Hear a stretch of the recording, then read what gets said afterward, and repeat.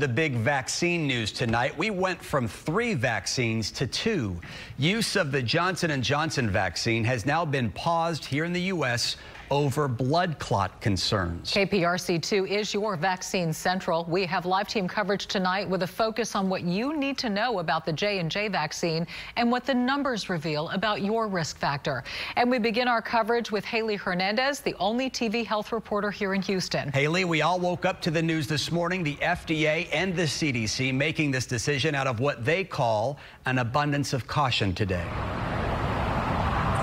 That's right. So I'm going to start off by showing you these numbers. Actually, 6 women were diagnosed with cerebral venous sinus thrombosis. That's a clot in the brain. And that is 6 women out of 6.8 million doses of the vaccine given nationwide. So that makes the odds of getting this less than 1 in a million, which makes your odds of getting struck by lightning even better than that. So all that being said, doctors want you to look out for these symptoms if you've had the Johnson & Johnson vaccine in the last 3 weeks.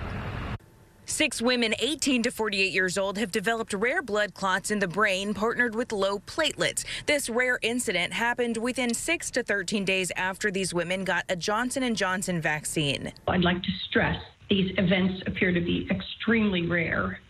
However, COVID-19 vaccine safety is a top priority for the federal government. The FDA and CDC is now recommending a pause in the vaccinations, especially since they say the treatment doctors typically use for blood clots can cause harm in this situation. Heparin may be dangerous and alternative treatments need to be given. They're urging people to contact a doctor if they experience a severe headache, abdominal pain, leg pain, and shortness of breath. I'd like to emphasize to folks not necessarily to panic or overreact. I mean, you can be on the lookout for symptoms, but it is very, very rare. None of the cases reported at this time have occurred in Texas, where more than 500,000 doses of the Johnson & Johnson vaccine have been administered. Well, the CDC's website does list reports of adverse reactions in Texas, ranging from a toothache to fatigue to slurred speech. Not one of those cases has been proven linked to the vaccine.